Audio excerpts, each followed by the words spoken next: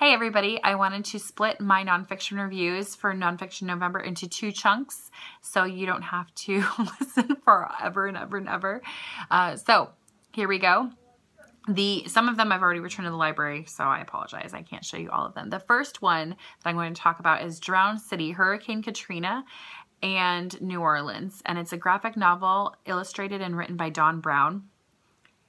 This was a really good graphic novel. I remember living through watching Hurricane Katrina and all the aftermath on the TV. I remember Oprah talking about it in the specials. I remember sending money. I remember being frustrated. But this book really amped back all those feelings. It reminded me how alone and isolated those people must have felt, how abandoned, and how we need to do a lot more to prevent that from happening again.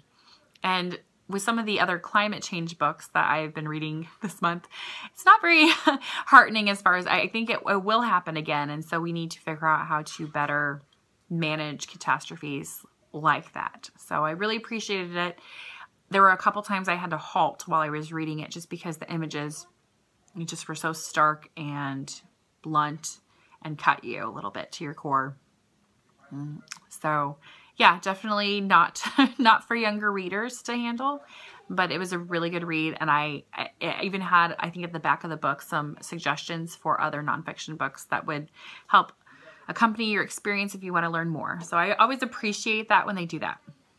The second book was Rad Woman Worldwide by Kate Schatz. And this was, I also read Wonder Woman, which is similar in scope. And it's basically women who have been ignored, some of them not, but more ignored in history, and some really great artistic renderings, but also just a little bit of a backstory. So you can kind of whet your appetite for learning more about some of these amazing women and what they did for science and art and sports and activism and art. And yeah, I really appreciated it. I think I preferred the Rad Woman Worldwide, and I know there's also an American version as well, of just American women. And I love looking for hero and heroine books. I think it's really important to have around. These would be great for coffee table books or to give as Christmas gifts to that budding feminist in your life, or yeah, that teenager girl that you want to inspire. So I think it was pretty great. One of the books, which I'm pretty sure Wonder Woman was the book that did this, had a lot of parentheticals, which I think it took a lot away from the actual telling. I know they were trying to squeeze a lot of information in, but it was just, I love parentheticals when I'm writing, probably more than I should, but this was just overkill. So I prefer the Rad Woman Worldwide if you have to make a choice.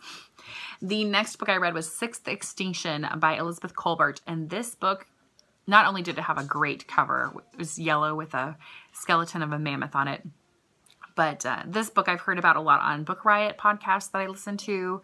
I've seen it a couple places on BookTube, and I've been meaning to get to it for a long time. But the science of it honestly was a little bit intimidating just because that's not my forte.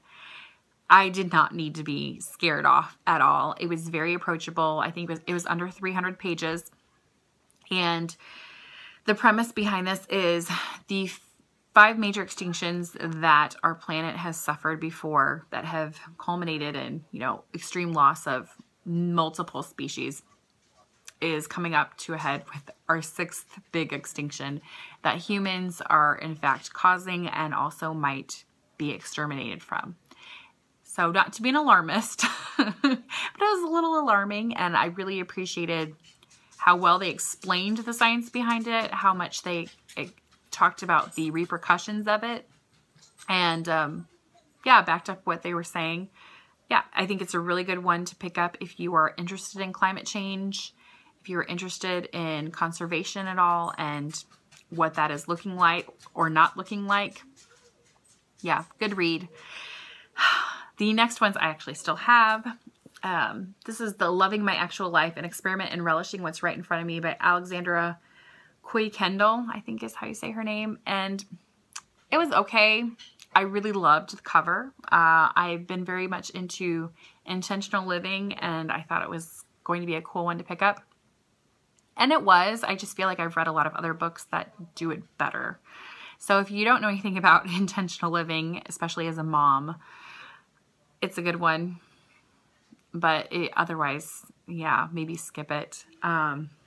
She talks a lot about action steps. She breaks up her months into different things that she wants to focus on, whether it's minimalizing clutter in her house, minimalizing extra time that she's spent wasting on things. And it was good, but it wasn't life-altering by any scope of the imagination.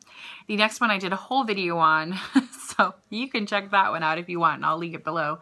But it's I Will Find You, A Reporter Investigates the Life of the Man Who Raped Her by Joanna Connors. This, I think, is a must-read. Must read. It's about, like it says, a woman coming to grips with her rape, what it did to her and her family. It talks about what made her rapist the person he was.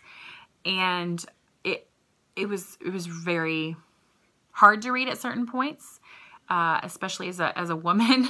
We've all suffered as far as feeling threatened from different situations, or we know somebody who's been through even worse than us, but she had it pretty bad. And I appreciated the candor she spoke with, but also the respect and her worldview about trying to work through it without hate and anger. And not saying she didn't get angry. I'm not saying that at all. But I think she was trying to find a constructive way to deal with what had happened to her, instead of pushing it under the rug, instead of just getting angry and leaving it alone and not fighting through that to find something that I think is actually pretty beautiful on the other side. So yeah, I really highly recommend it. And the last one was Hillbilly Elegy. It's actually the first one I read this month, and it's by J.D. Vance. I read this the week before the election, and I'm so thankful that I did. My father-in-law gave it to me, and I'd heard about it on NPR beforehand, so I knew I wanted to pick it up. I'm very thankful for this, because if I hadn't had that book, I would have been a lot more angry and mean following the election, I think. This book helped me understand why certain people thought the way they did on things. It helped me understand a different demographic that I'm from. And it reminded me that, again, we are all a composite of the experiences and the people that have changed us. And what we do with that can move forward positively or negatively. For him, he used it and thankfully had a couple people in his life who believed in him. And so he moved forward in a very positive way. But a lot of the people in his family or in his social circles didn't have the same experience. And talks about kind of like the numbers of escaping that and what it's like to try and get out of a lower class, poor, white Appalachian kind of mentality. And he goes back even generations. So it really, really was illuminating as far as understanding how the last few generations have starkly changed because of our abilities to move away from our families of origin and not having that support there and not being able to work through things, and industrialization and jobs leaving. And it was really, really good book. It packed a big punch for being under 300 pages. And I again, really recommend it, especially if you are similarly devastated by the election. I think it helped give me a lot of empathy for those who saw differently than me. I don't agree with their choices, but I can understand them. And I think that's the first step. So that is the first half of my Nonfiction November reading.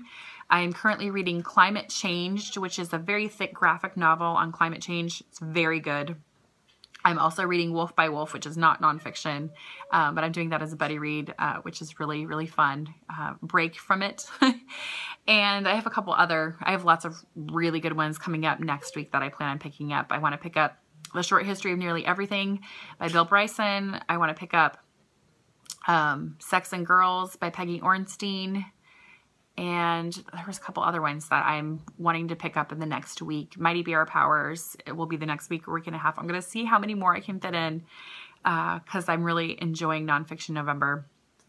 But December, I think I'm going to do the epic tomes and topple your tomes challenge. So we'll see how that goes. That might be another quick video with a tag. So I hope this helped you guys kind of get an understanding of what I've been reading lately. I forgot the last one. Don't go away yet. Steal Like an Artist. You have to read this book. I can't believe it got shoved into a pile. Steal Like an Artist is by Austin Kleon, and I definitely want to pick this one up. It would make a great gift for anybody you know. It's great for creative people, and it's especially great for people who don't think they're creative. I think everybody is. But he has some great action steps for trying to break more into your inspiration part of your brain and bust out something that you can make different and make it better. And I loved it. I read it in one bath sitting, like not sitting, but bath lying, I don't know. I really appreciated it, and I'm really excited. Ariel Bissett had mentioned it on her channel, so I've been meaning to pick it up for a long time. But yes, if you are a YouTuber especially, I think this is great, because a lot of times it's hard to figure out what content to make, what to cut, what to shy away from.